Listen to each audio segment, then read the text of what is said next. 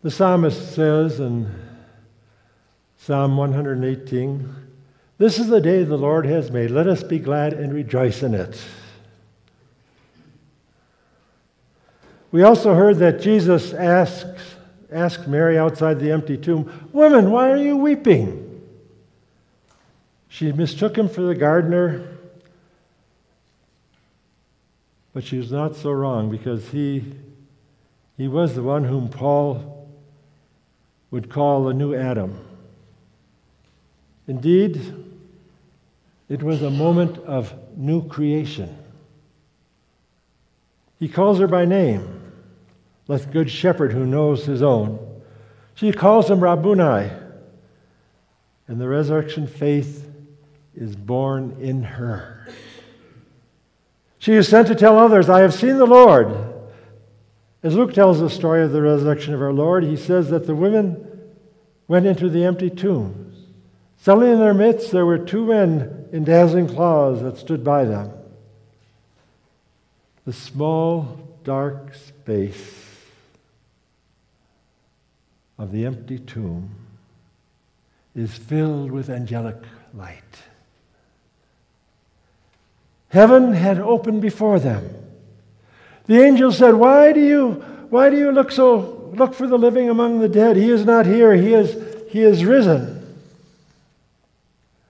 And today, John tells us that Jesus stood among the disciples, opened their minds to understand the Scriptures, and he said to them, "Thus it is written, that the Messiah is to suffer and to rise from the dead, and on the third day, rise from the dead on the third day, and that repentance and forgiveness is to be proclaimed to all the world, to all nations."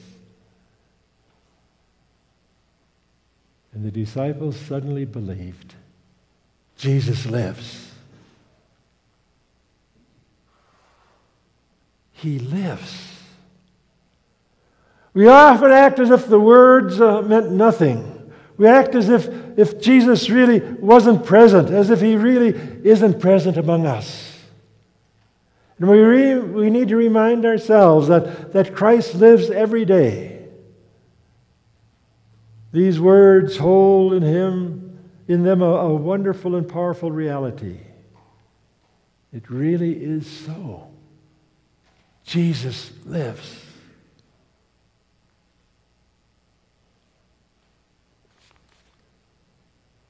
Christ dwells among us with his power and his Spirit, and because he lives, we also live.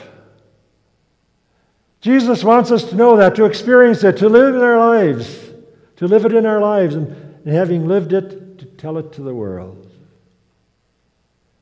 Jesus sends us even as he was sent into the world.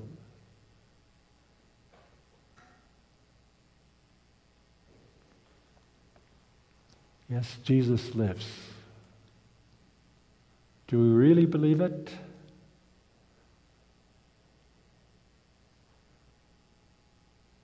If you believe it, then why don't you live it?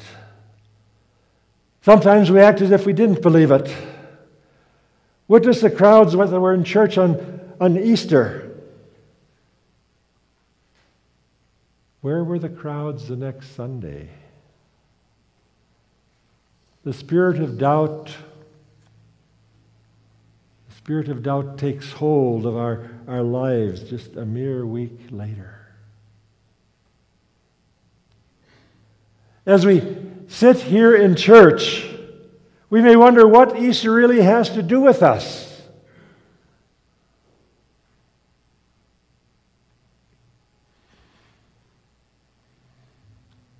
I'd like to tell you a story.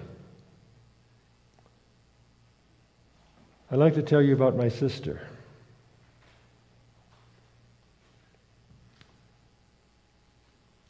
It was in the fall of 1969. That's quite a few years ago. But it was in the fall of 1969 when Peter, her 10-year-old son, was out duck hunting with his father and his 3 brothers here in Colorado. that he died of heart condition. 10 years old.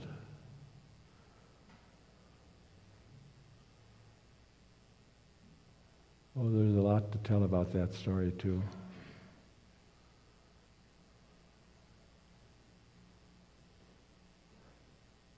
It was 2 years after that, on December 9th, on his mother's birthday, when Billy, her 16-year-old son, came running home from school following basketball practice, came in the front door of the house and dropped dead on the living room floor from a heart attack.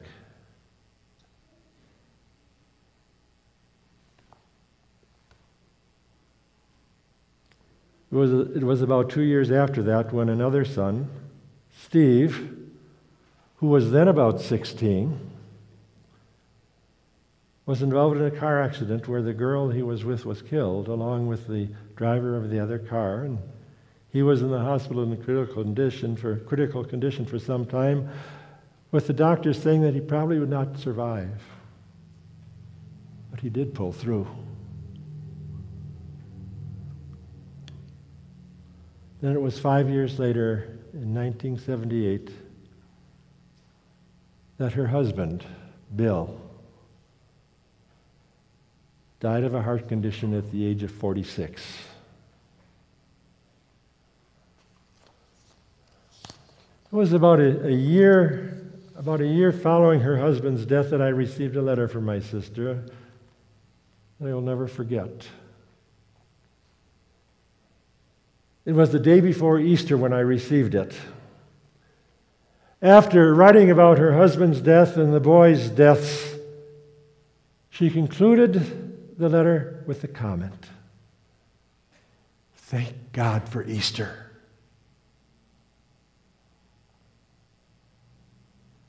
For her, the doubts and sorrows connected with the deaths of the death of two of her boys and her husband were tempered with the joy of Easter. She knows that Jesus is alive. She knows that there is a resurrection, that Jesus rose from the dead, and she knew that her boys and her husband and she will share in the resurrection. Everything's going to be all right. That's joy.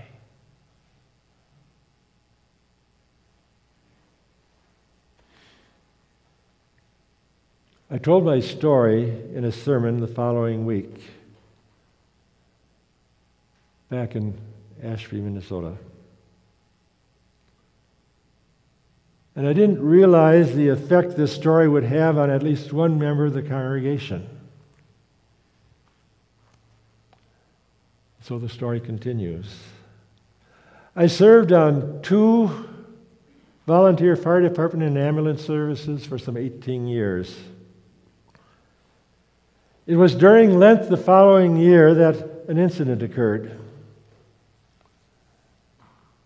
A telephone call came that an ambulance was needed at one of the gas stations in town. Emmett had suffered a heart attack and needed to be taken to the hospital immediately.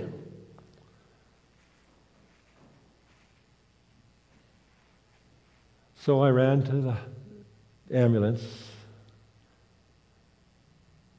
and we picked him up and headed to the hospital where his doctor was located. It was about 30 miles away by way of the interstate. We weren't 2 or 3 miles out of town when Emmett went into cardiac arrest.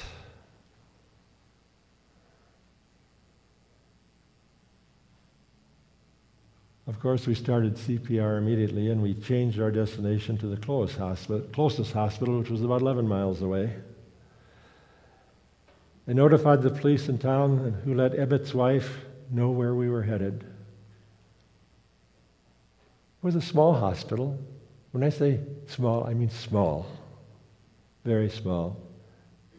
It had only about 15 beds or so, with 1 doctor and 2 nurses on call. And we as an ambulance crew remained in the emergency room to assist in emergency treatment. Emmett did not survive.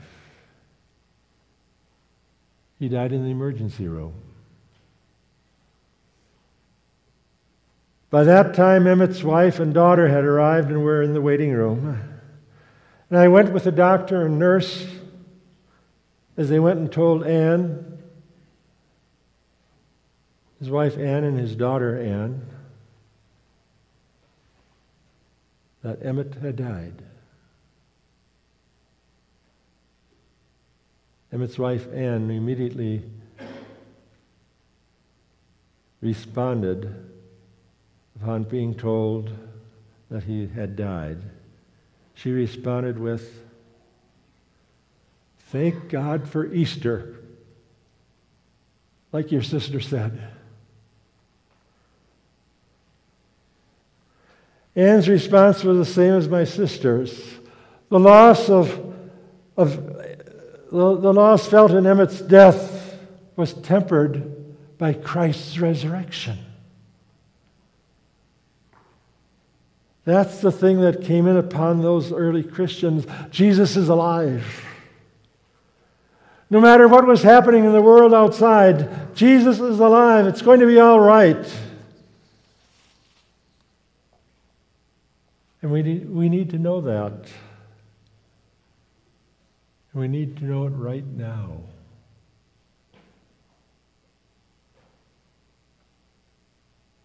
And I don't want you to leave church this morning without knowing it.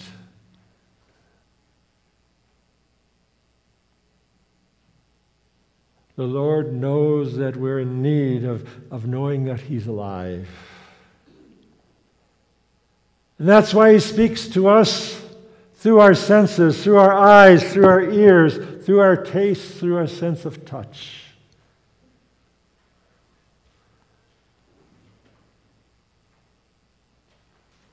I want you to do something right now.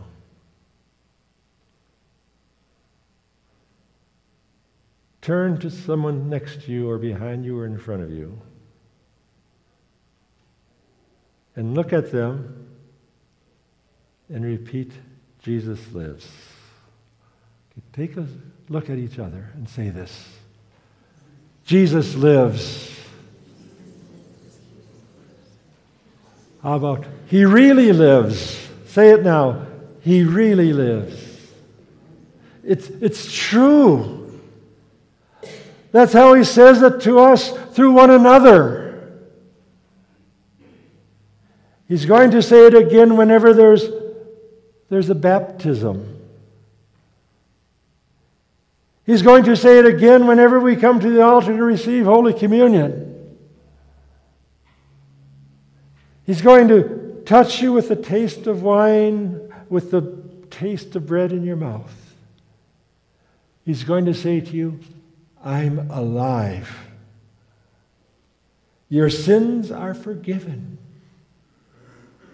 It's true. I'm among you."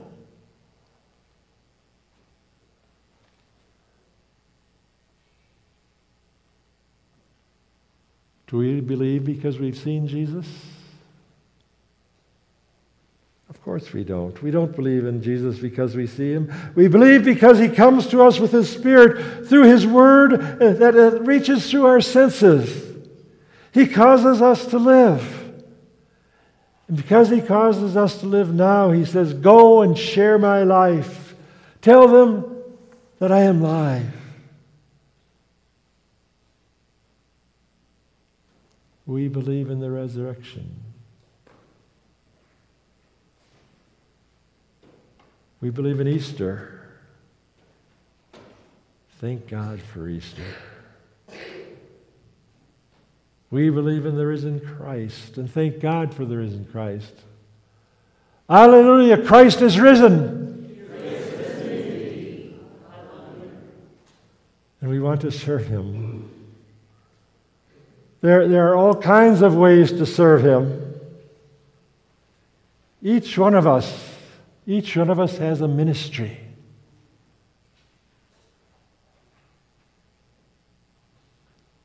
Today we remind ourselves once again that Christ sends us into the world to be in ministry and on mission for Him.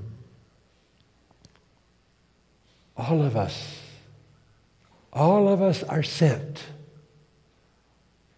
And all of us are messengers of the risen Christ to tell the world that he lives. Let Christ dwell in your life. Take Christ into yourself. Commit your life to Christ once again, and Christ will use you. Christ will send you, even as he was sent. And you will experience peace. You will experience the peace of God that passes all understanding, which shall keep your hearts and your minds in Christ Jesus to life eternal. Amen.